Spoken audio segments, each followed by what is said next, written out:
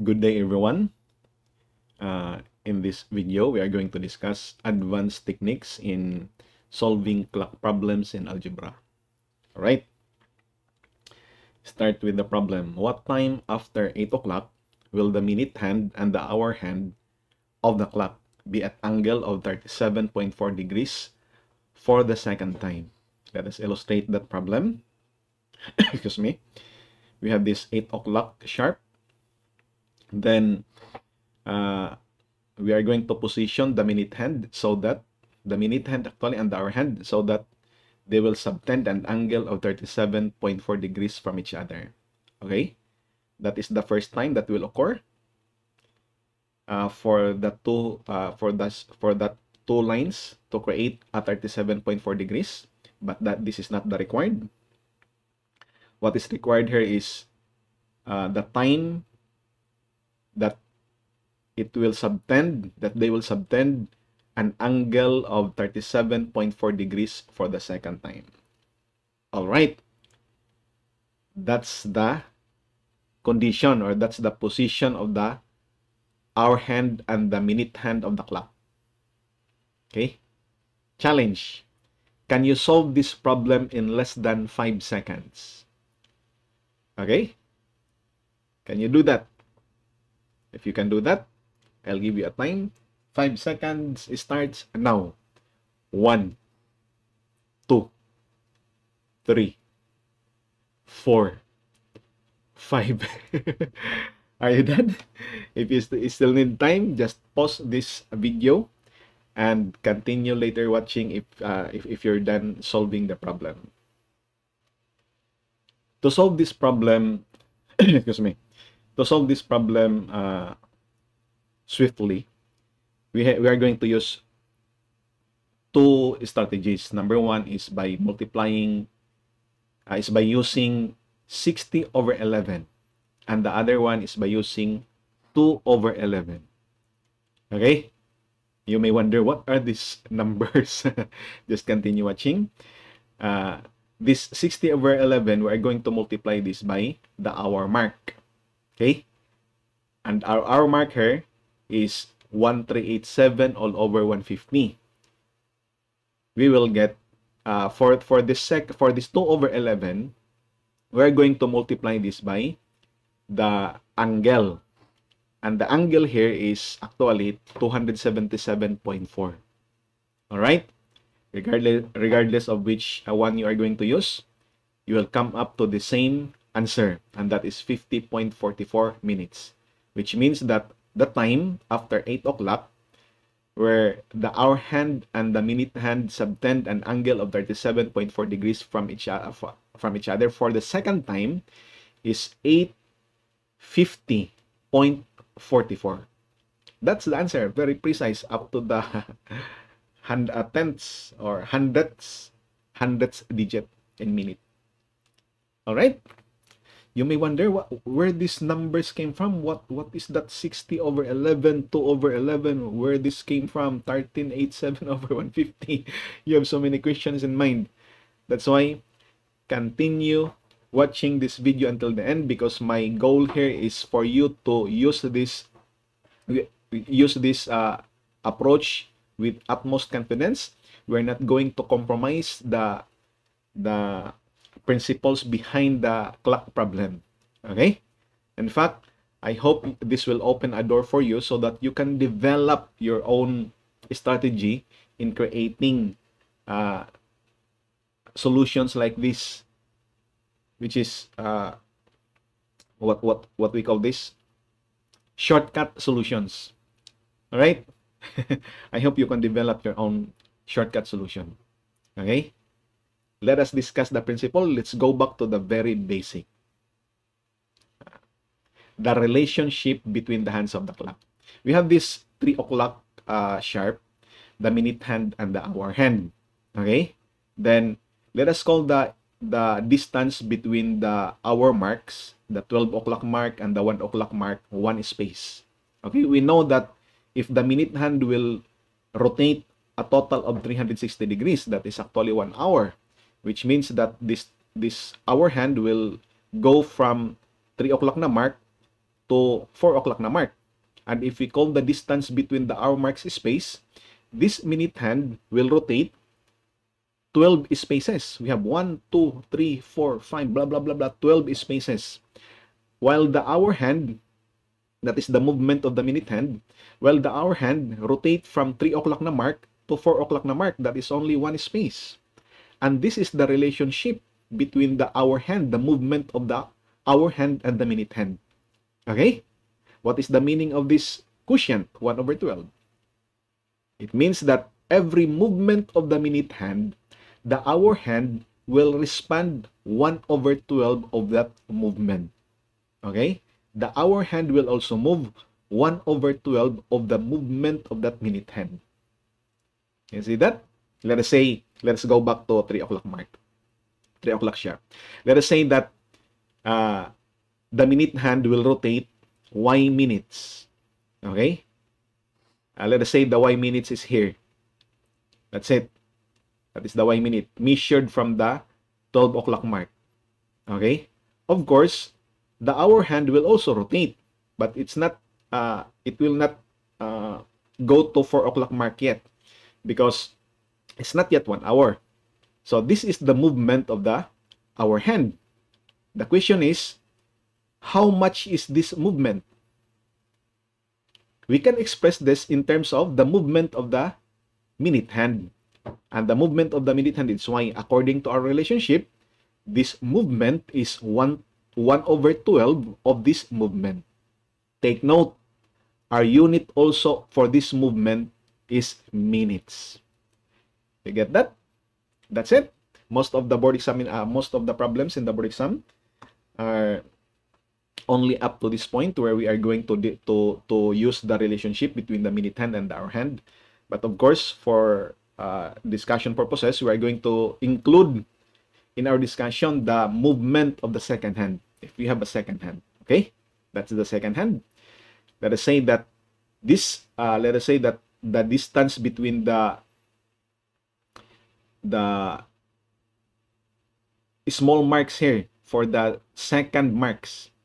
Okay, 1 minute marks. 1 minute, 1 minute, 1 minute, a total of 5 minutes here. Okay, also space. Or let us say that if the second hand will rotate, will create 60 seconds. Okay, the minute hand actually move one space. That is the relationship. Okay, let us do that. I think I need to remove my video feed. Okay, let me check if I have removed the video feed. All right, let's continue. We have this. Let us repeat. Actually, the hour hand also moves very small amount. You can see that if you are going to reverse the process. Observe this hour hand. The movement of this hour hand. 1, 2, 3, 4. Tigdig. What is that? Tigdig. That is the movement of the hour hand. Okay, very small movement. Now, let's go back to our original position. We have this movement of the second hand is 60 spaces. Okay? The second hand moves 60 spaces. The minute hand moves 1 space. Okay? This is the relationship. The meaning of this, every movement of the second hand, like the relationship in the minute and the hour hand, every movement of the second hand, the minute hand will move 1 over 60 of that movement. Let us say that our second hand moved by y seconds. Okay? Of course, according to this relationship, the minute hand also moved by y over 60 according to this relationship. Y over 60. And take note, our unit now is second, because the lowest unit of time is second. We are going to use the lowest unit of time. How about the hour hand? What is the movement of the hour hand in relation to the movement of the second hand? Of course, the hour hand will move 1 over 12 of this movement of the minute hand. 1 over 12 times 1 over 60, that will become 1 over 720 of the movement of the second hand. Okay? Seconds also. That's it.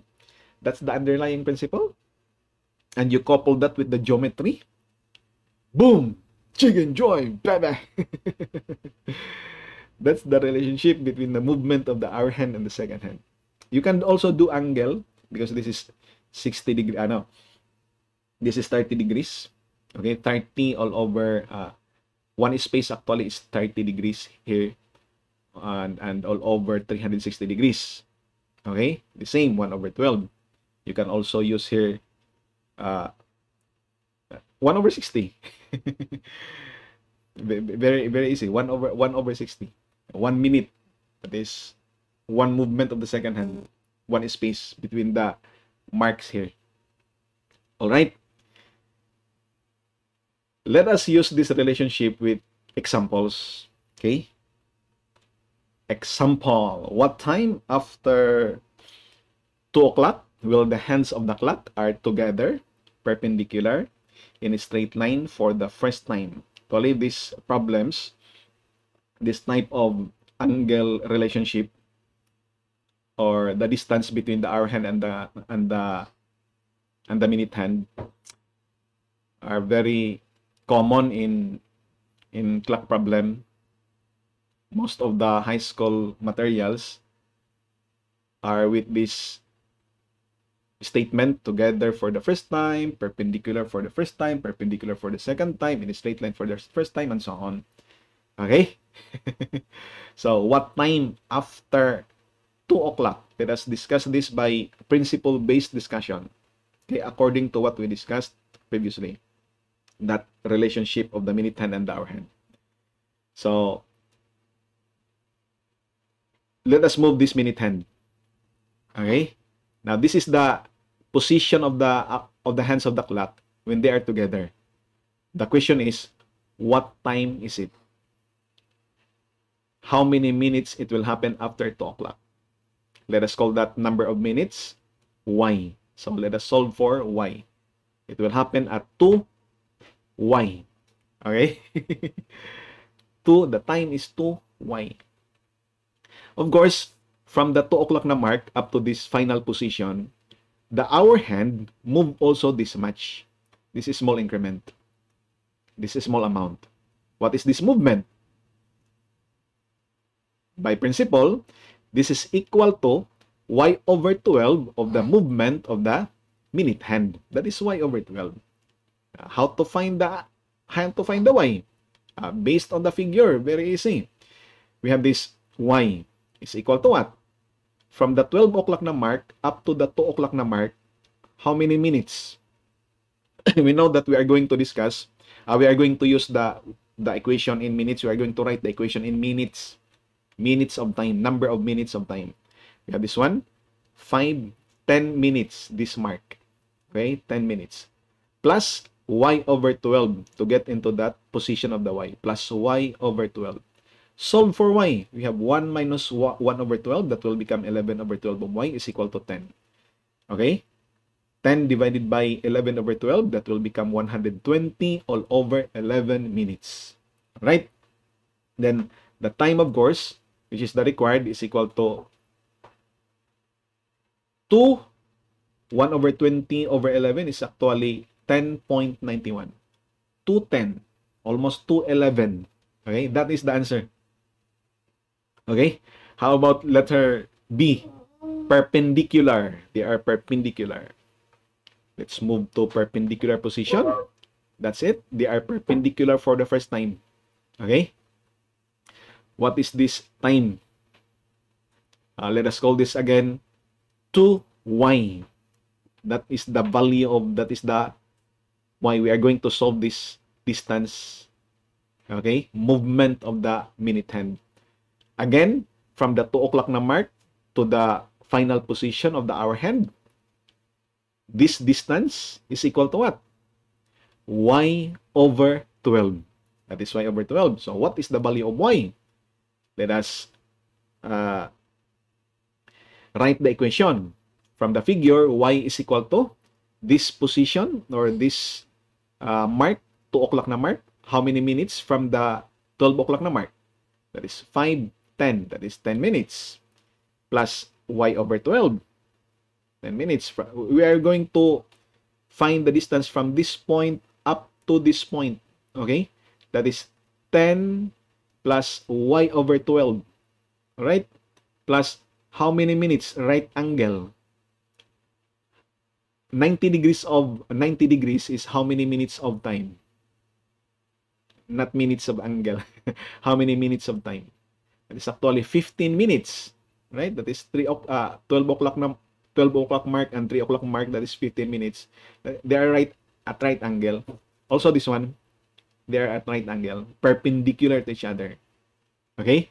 So 15 minutes plus 15.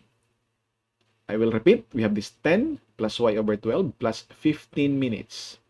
Solve for y. We have 1 minus 1 over 12. 11 over 12. That is equal to 25. Okay? 25 divided by 11 over 12. We get this 300 over 11 minutes. The answer is 300 over 11 is actually 27.27. Okay? That is the answer.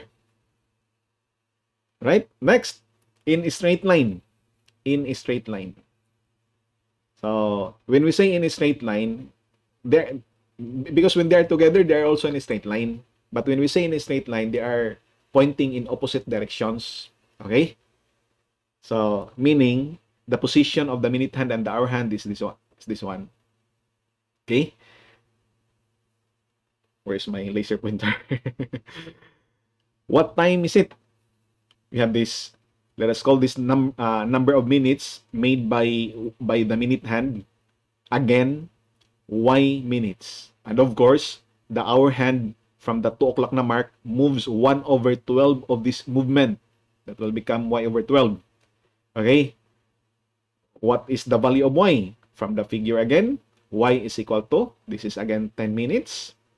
Okay? Plus y over 12 again. Y over 12. But this distance, straight line, is 180 degrees. 180 degrees in minutes of time is actually 30 minutes.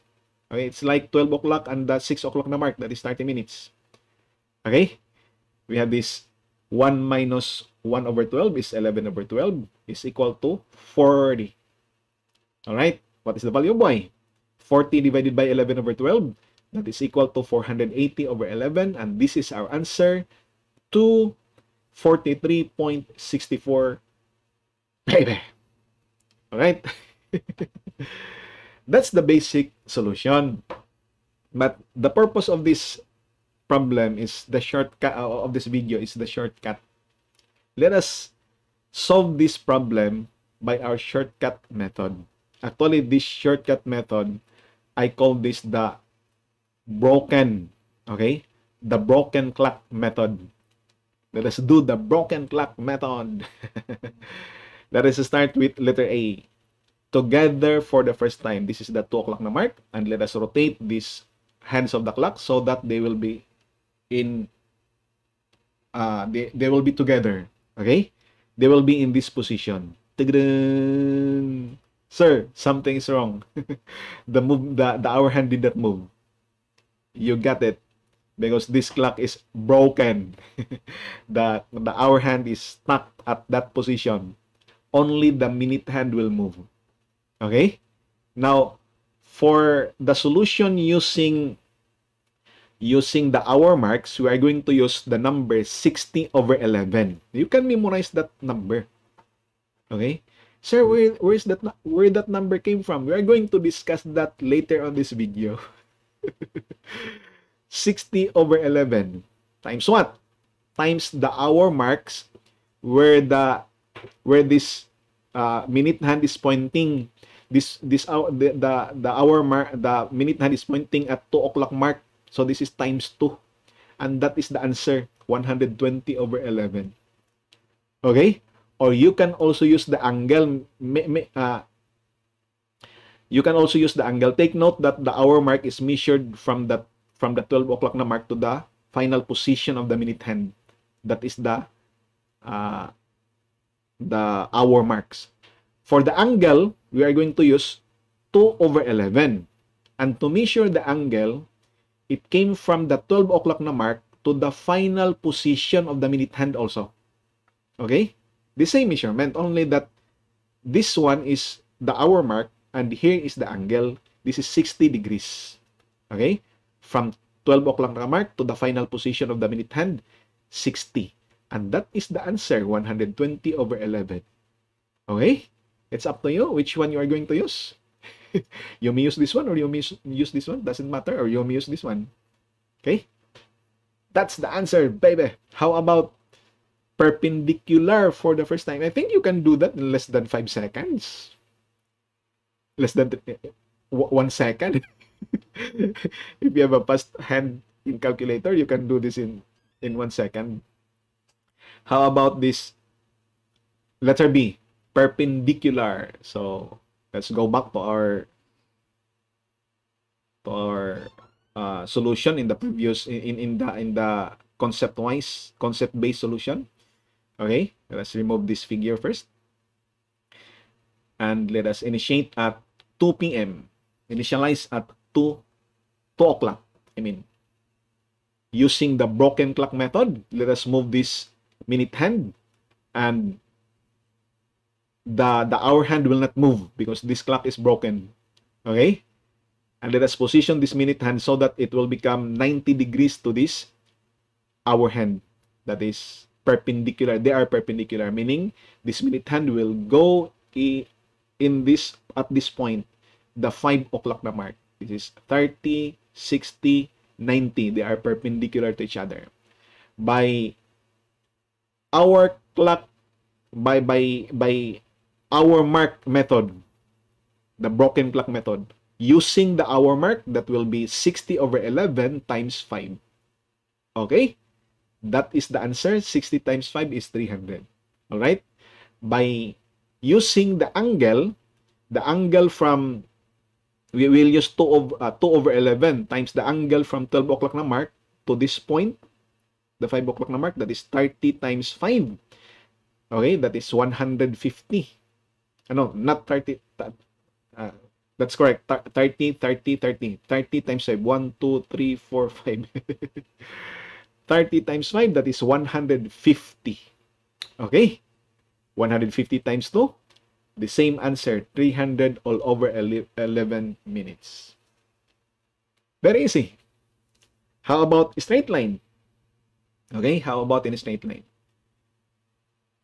This is our solution or figure from concept-based method. Okay, let's move that. And by broken clock method, we're not going to draw this type of drawing. In fact, you can solve without the drawing. Just imagine the hands of the clock, which means that the hands of the clock, the 2 o'clock mark is pointing at the 2 o'clock. The hour hand is pointing at the 2 o'clock, and this minute hand will point opposite to the 2 o'clock mark, which means it will point to 8 o'clock mark. By using the hour marks, we are going to use the number 60 over 11 times 8. That is the answer. 60 times 8 is 480 over 11. Okay? And using the angle, how many degrees from 12 o'clock mark to 8 o'clock mark? Okay? That is 30 times 1, 2, 3, 4, 5, 6, 7, 8. 30 times 8, of course. 30 times 8. Okay? 2 over 11 times 240 degrees. That is 30 times 8, 240. That is the answer. 480 over 11. Chicken joy, baby. That's it. That's the shortcut solution. 60 over 11 times the hour mark. 2 over 11 times the number of angles. Sir, I already encountered that approach, but it's only applicable to quadrantal angle, like together, perpendicular, straight line. I don't know I don't know your source, but if that is your source, meaning they did not get the concept, the full concept of the method. Okay? Maybe they are following the method blindly. If you have this method, don't just follow blindly. Go for the core concept. Okay, that's why if you are going to study anything, and if you are going to study especially mathematics, go with the basics, the basic concepts. Because if you go with the basic, you can create or you can develop your own strategy in solving, in attacking any problem. Right? Now, this is actually applicable to any angle, not just quadrantal angle. Let us say this problem. Let's go back to our number one problem. How to solve this one? Okay, this is 37.4 degrees. By our mark, let us have this one. Y is equal to 60 over 11. Of course, we are going to use the, what's that? We are going to use the broken clock method, which means that this hour hand will remain at 8 o'clock mark. Okay, we are only going to move this minute hand. Okay, the moment the minute hand will subtend an angle of 37.4 degrees for the second time, that is the position where we are going to solve. Okay, with the hour hand is stuck at 8 o'clock, the broken clock method. Okay, this is the 37.4 degrees. So what is our y? What is our y? 60 over 11 times what? How to get this number? That is actually, that number is actually the hour mark at this position. Okay? The hour mark at this position. How to do that? That is 8. The hour mark here is 8 plus 37.4. But take note that 37.4 is angle, not an hour mark. So we are going to convert that into hour mark. How to convert this into unit hour? Okay? Note that every hour 30 degrees, which means we are going to divide this one 37.4 by 30. That's the number.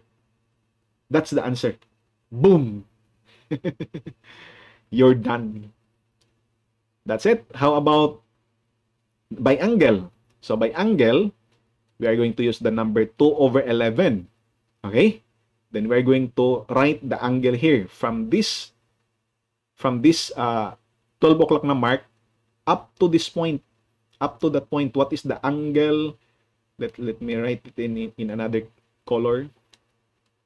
May I use yellow? Okay. From 12 o'clock na mark up to this point, we need to find this angle. Okay? That angle actually is, first we have this 80. 8 times 30. 8 times 30. Okay, plus. Okay? 8 times 30 is from here up to here. Okay? 8 times 30. That's the 8 times 30 degrees. Okay? Plus 37.4.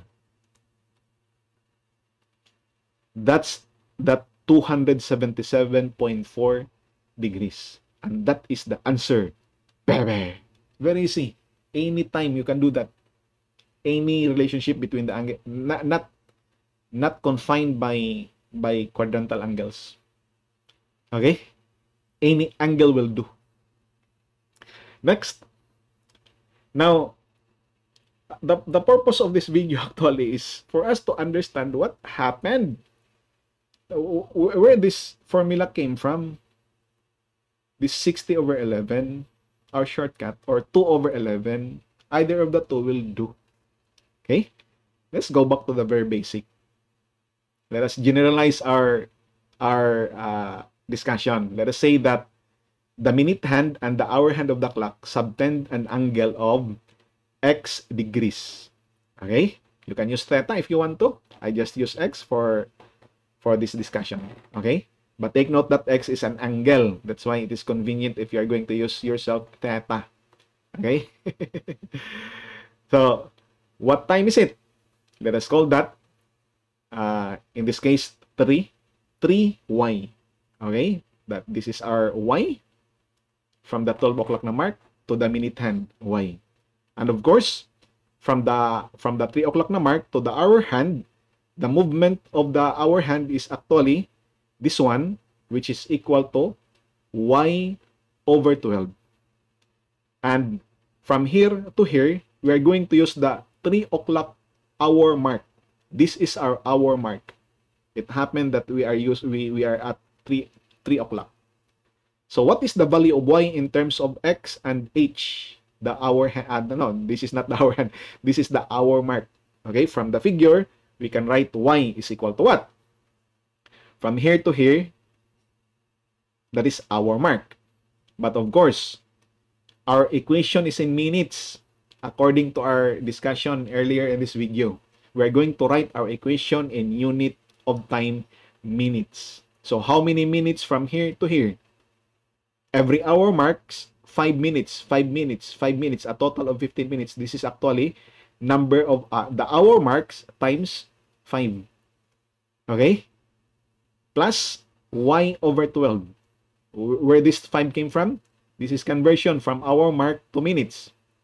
I will repeat, 5 minutes times plus 5 minutes plus 5 minutes, a total of 5 times h minutes. Our h here is 3. Okay? Plus y over 12 plus angle x. Take note that this x is not compatible with the minutes of time. We are going to convert this into minutes. What is the conversion? Very easy. We know that where is my laser pointer, my pen? We know that 60 minutes is equivalent to 360 degrees, 1 revolution. Okay? 60 minutes of time, 360 degrees angle. This is also equal to, if you want, 15 minutes of time, 90 degrees of angle. Okay? And this is 1 out of 6. And that is the conversion. So we are going to divide this x by 6 to convert degree into minutes. Now, all our units here are compatible. This is in minutes. This is in hour, but multiplied by 5, it will become minute. Of course, this is also minutes. And this is also minutes already because we divide it by 6. Okay? We can proceed. 1 minus 1 over 12, that will become 11 over 12 of y, plus is equal to 5h plus x over 6. Divide both sides of the equation by 11 over 12. We have this y is equal to 5 divided by 11 over 12. That will be 60 over 11. Ta-da! that is where that 60 over 11 came from. It came from here. 60 over 11 of the hour marks. Plus 11 over 12. Okay, 11 over 12. 1/6, I mean, 1/6 divided by 11 over 12. That will become 2 over 11. Ta-da! Times the angle in degrees. Where the 2 over 11 came from? It came from here. Okay? From this equation, 60 over 11 and 2 over 11 times the hour marks times the angle. You see that? Now, there are instances that our angle or our, excuse me, our minute hand is, will not pass through the hour hand yet. What I mean is this one. The position of the minute hand and the hour hand is this one. Where are you? Okay, and this is the x degrees, which means that the minute hand is still at the back of the hour hand. If we are going to say front for the movement that is clockwise. Of course, this is a clock. The clockwise movement in the clockwise direction, we call that the front, and at the back, and if we go counterclockwise, that is at the back. Okay. So our minute hand is at the back of the hour hand in this position. What is this time? Let us call this again 3y. Okay, this number of minutes here is y minutes. What is the value of y? Of course, this movement of the hour hand is y over 12. Okay, that is y over 12. Let us write the equation for the value of y. We have this y. And this is the hour mark. Y. Okay? Plus x degrees. Of course, we are going to convert this into minutes. How to do that? Divide it by 6. Okay? If you cannot memorize that over 6, just do the proportion 15 minutes 90 degrees, all over 90. This is 15 over 90, or that proportion 60 minutes all over 360 degrees. Okay? To convert that. That is also 1 over 6. They are also 1 over 6. We have this one is equal to y plus x degrees. That is the equation. We came from 12 o'clock mark up to this point. That is the y plus x over 6. From this mark up to this point. Okay? That is also equal to the hour mark, 5, 10, 15. Okay, the hour mark, which is 3 here, times 5. To convert that into minutes. Plus y over 12. Okay? 1 minus y of 1 over 12 is 11 over 12 of y. Then 5h minus x over 6. Transpose this one. Then divide 11 over 12 both sides. We have this y is equal to 60 over 11 again of h. And this one is minus 2 over 11 again of x. Okay? That is our equation. If you observe that equation into, compare this equation into here, we only have the difference of sign in the angle. Okay? So we can write our equation this way. 60 over plus or minus for 2 over 11 of x plus 60 over 11 of h. Now, this plus or minus are actually only represents the position of the minute hand with respect to the hour hand. Positive if the minute hand is at the front of the hour hand. Negative if the minute hand is at the back of the hour hand. That's it. That is our equation. Let us try this with our problem. Okay? How to use this equation. Let's say from our problem, using that whole equation, let me write that whole equation. Pen. Okay? Our equation is 60 over 11 of the hour mark plus 2 over plus or minus plus 2 over 11 of the angle. Okay? Of the angle. So we have this one. The number of hours, this we are going to solve this y, this value. This is the y from the 12 o'clock na mark to the minute hand.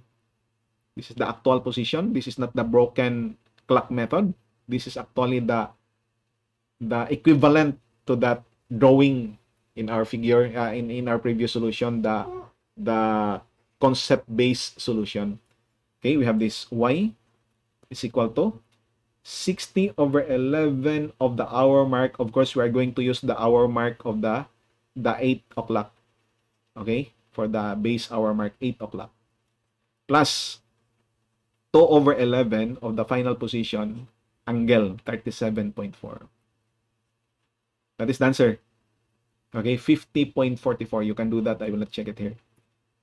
50.44. That's it. That's how to use that problem. But sir, when we solved this problem earlier, you just directly use this one, either 60 over 11 only or 2 over 11 only, not both. Why is that so? Okay? Let us understand this equation. Let's understand this equation. The idea is to understand fully this equation. Let us discuss that. Of course, it will help us if we have an example. Okay? This equation actually, let's have this example. Where is my example? This one. This equation actually is linear in x. That's why I use x here instead of theta, so that it is very easy to see that this is linear in x. straight line. This is in the form y is equal to mx plus b. Okay? Which means that this quantity is actually the y-intercept in the xy plane. Y-intercept. And this quantity is the slope of our line. Okay? Take note that our slope here is positive. We're going to use positive slope because this plus or minus, this represents only the position of the hour hand of the minute hand with respect to the hour hand. So we can plot this graph straight line in the xy plane. Okay? Let us plot this equation in the xy plane. We have this y-intercept 60 over 11. We have this problem. What time after 4 o'clock will the minute hand and the hour hand of the clock be at angle of 60 degrees? Okay, that is the question. So we are going to start at the y-intercept. The y-intercept is 60 over 11 of h. If you are going to use h is equal to 4, okay, that is 21.82. Let me write it here. We have this 60 over 11 times 4. That is 21.82. And we have a line that will pass through this y-intercept, a straight line with this slope 2 over 11. So meaning, this is our line. Okay? A positive, an upward line. Slope is positive 2 over 11. Y-intercept 21.82. Okay? Now, the question is, what time after 4 o'clock that, that this, the angle of the clock, the hands of the clock will subtend 60 degrees angle. Let's do that. Let's move this equation, erase the writings, and let us illustrate using the what is that? The position of the hour hand, the final position. This is not the broken clock method. This is the actual movement of the minute hand and the hour hand. Okay? This is the 60 degrees for the first time. That is the 60 degrees for the first time.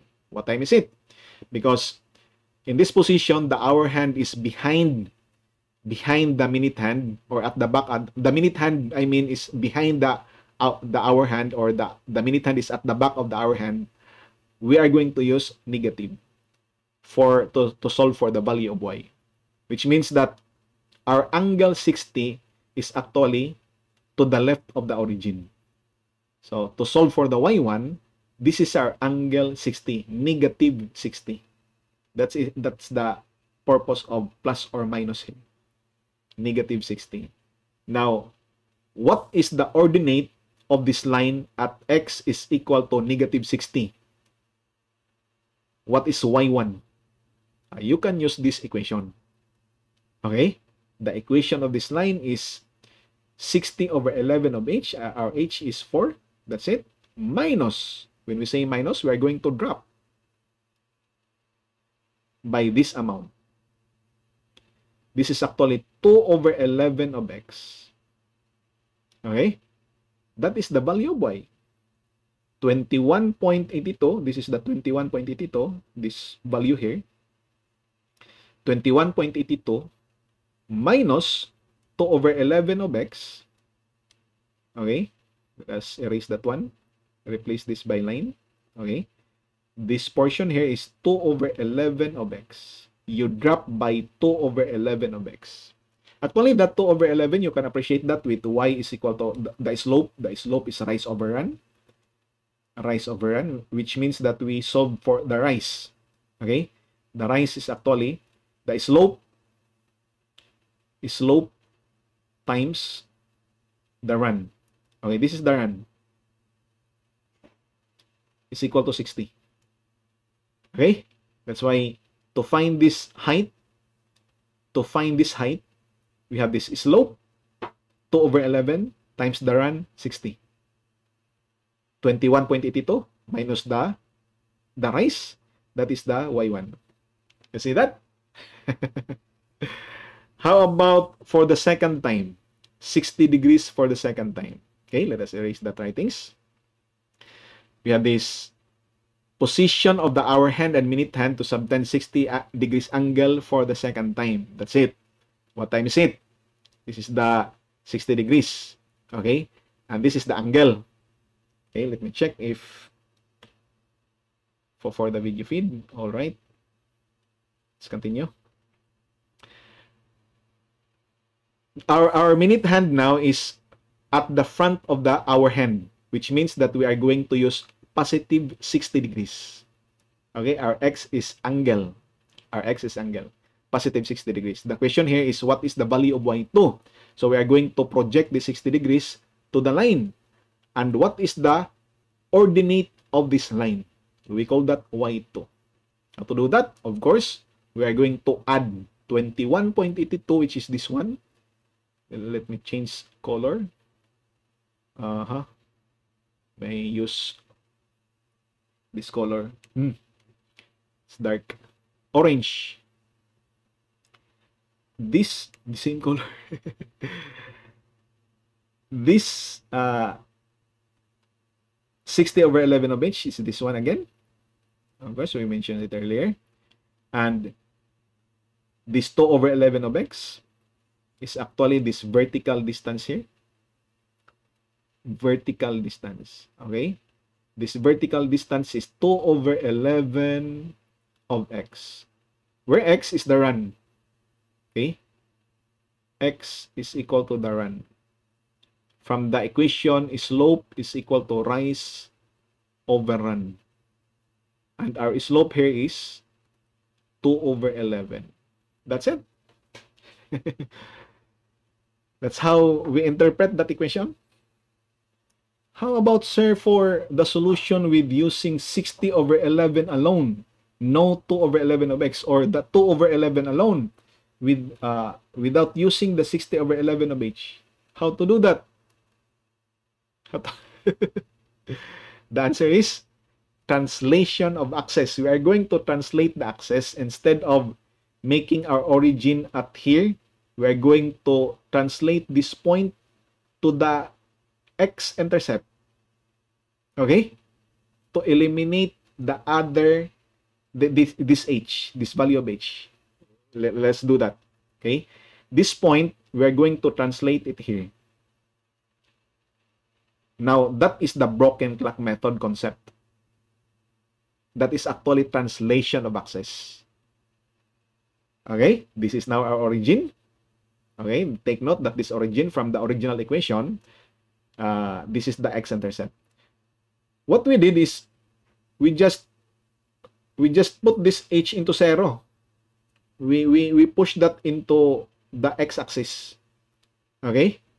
That's why this is not included in the solution. You get that? Now, we are not going to concern ourselves here in if the minute hand is at the back of the hour hand, or it is at the front of the hour hand. Doesn't matter anymore, because everything here is to the right of this point in this graph. So meaning, for 60 degrees for the first time, broken clock method, okay, this will not move. 60 degrees for the first time, it will go to the 2 o'clock mark, which means by angle, this is 60 degrees. So from here, forward with 60 degrees. Okay? The question is, what is the value of y? We call that y1. Oh, y1, rise over run. That's it. y1 actually is rise over run. This is equal to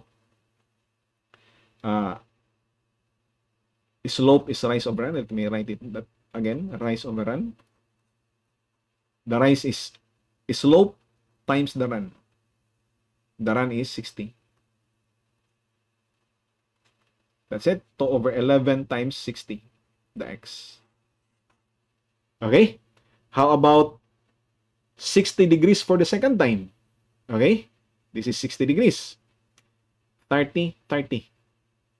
Okay? For the second time, we move actually from 12 o'clock na mark to 6 o'clock mark, a total of 180 degrees. Take note that x from here is when we use the broken clock method, our reference point becomes this 12 o'clock na mark. In non-broken clock method, our reference point is the initial point of the hour hand, initial position of the hour hand. Okay? So this will become 180 degrees. What is that y2? By rise over run, we have this 180 times 2 over 11. That is the answer. Okay? Very easy. Sir, how about the other one? That's 60 over 11. Of course, that is also a straight line. We are going to consider 2 over 11 as constant and 60 over and h as the variable, which means that we are going to replace x with h. If we have the same line, replace x with h, like that one. What is y1? The x is no longer included in the equation. Okay? So for the value of y, we have this at a time when the minute hand will subtend an angle, the broken clock method by hour marks, subtend an angle of 60 degrees for the first time. The minute hand will point exactly at the 2 o'clock mark. Okay? 60 over 11 times 2. That is the answer. Okay? For the second time, this minute hand will point directly at the 6 o'clock mark. That's why our h here is 6.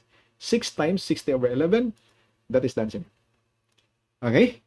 That's why when you do that in our example number 1, okay, you don't have to use both 60 over 11 and 2 over 11 because we use the broken clock method that is actually translation of access. I hope you get something from this video. Okay? And thank you for watching. Bye-bye.